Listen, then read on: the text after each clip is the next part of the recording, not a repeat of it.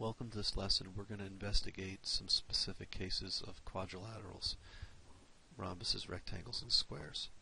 So we're going to cover all these topics, all these theorems related to those figures.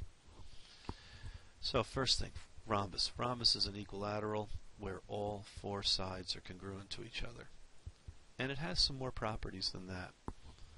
So theorem 6.3 is going to state that if a parallelogram is a rhombus, then its diagonals are perpendicular. So I wrote, that BD is perpendicular to AC. Okay. And not only are the diagonals perpendicular to each other on a rhombus, but the diagonals also bisect the opposite angles in the parallelogram.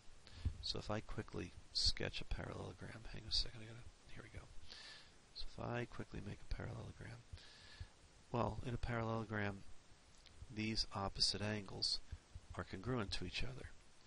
But in a rhombus, oh wait, let me show you. Hang on a second, I got to draw a line here. If I draw a diagonal and another one, but really we only need the one. See, look at that angle right there. See, that angle is smaller than that one there. So since it's that's in a parallelogram. But see, in a rhombus, look, that angle here is congruent to that angle there. There. In fact, those four angles are congruent to each other. And see here, look, those two angles are congruent. So the diagonals bisect those opposite angles of the parallelogram. Okay. So I got a video of this, I think. Let's see if it plays. There it goes. So you can see as I drag that around, that point, that rhombus, the two diagonals are always perpendicular. They have the properties of a parallelogram, so they're always bisecting each other. And if you notice, the opposite angles are always bisected, no matter how that's dragged around. Okay, let's move on. So now we're going to go on to a rectangle. Well, that's an equal angular quadrilateral. All of the interior angles are 90 degrees. And its special property is that the diagonals not only bisect each other, but each diagonal is congruent to each other. Okay. And I think this video will play. Let's see. There it goes. So, as that point is dragged around, it's always maintaining the properties of a rectangle. Now you see, as it becomes a square, see, there's your right angle there on the perpendiculars, on the diagonals. But see now, those diagonals are no longer intersecting at a right angle because the sides aren't congruent. Okay, we're done. Let's move on to a square. A square is a regular quadrilateral. That means all the sides are congruent and all the interior angles are congruent.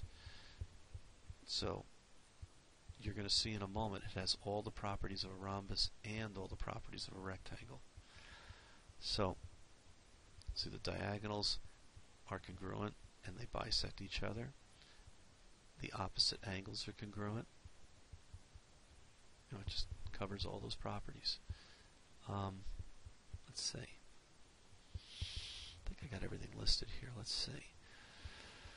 The diagonals are perpendicular. Yep. And let's see. The diagonals bisect the opposite angles. Not only does it bisect the opposite angles, all of those interior angles of that square are congruent. So therefore, all those bisected angles are all 45s. Every one of them. Okay. And the diagonals are bisected and the diagonals are congruent. So that means this segment and this segment, this segment, this segment are all the same length. Okay, let's see if we got any math involved. Yeah, we got to answer some questions.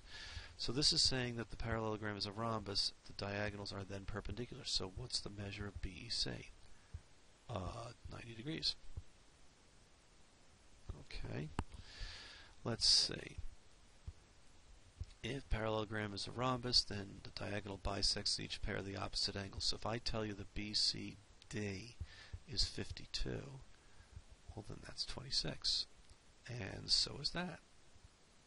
And if ABC, if that whole angle here is 128 and it's bisected, well then that's 64, and that's 64.